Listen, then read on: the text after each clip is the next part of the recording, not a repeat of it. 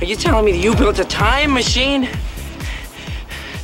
out of a DeLorean? The way I see it, if you're gonna build a time machine into a car, why not do it with some style?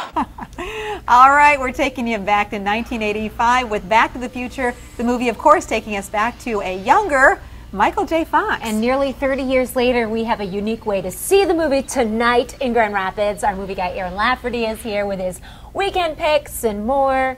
Okay, so this is the second movie outside that they're doing, right? Yes, this is the second of the first three. We'll find out. First one was successful. The first one, Princess Bride, was successful. The next one's Anchorman. This one's Back to the Future.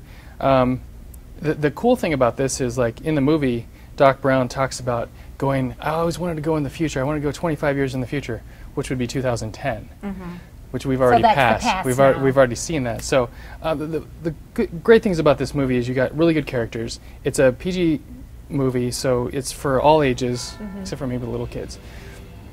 It's very well done. Robert Zemeckis did a great job writing this, directing this. There's a lot of little pieces in it that you might pick up in second and third viewings. So Michael J. Fox is Marty. He goes back in time by accident because Doc Brown has a problem with his time machine. I'm trying not to ruin it if you haven't seen it, but if you have, you know what I'm talking about. So he goes back to 1955. He runs into his parents, which at any age, running back into your parents, you get to see how they lived, how they grew up, see if they were the same as, you know, when I was a kid, I didn't do that. Yeah, right. You find out if they actually did those kind of things when they were a kid. Yeah, he finds out the truth in a big hurry. And this is just a great venue to see this movie. Yes, you get to see it on the big screen, which is great.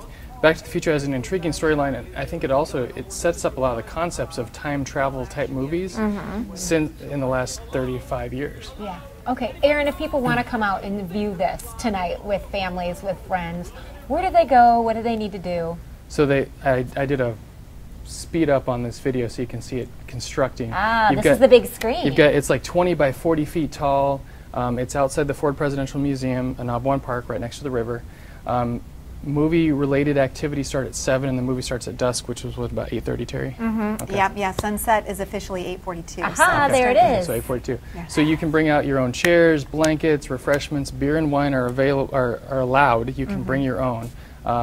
No like glass containers and liquor and things like that, but you can bring your own refreshments, snacks, and there are also vendors if you want to buy snacks there. So get there early if you want a good seat. Yeah, if you want a good seat. Pretty but obvious, luckily, it's big enough that you can come a little bit later if you have to. What a great concept, too. One more great thing in downtown Grand Rapids. So that's a fun one. Definitely, if you've never seen it, or, you know, kids, you know, 25 years later, go check it out. I think a lot of parents like to take their kids back and say, I love this movie when I was younger. I want to share this with you. I know I'm finding a lot of excitement with that as I get older and want my kids to see ones that I watched as a kid. Exactly.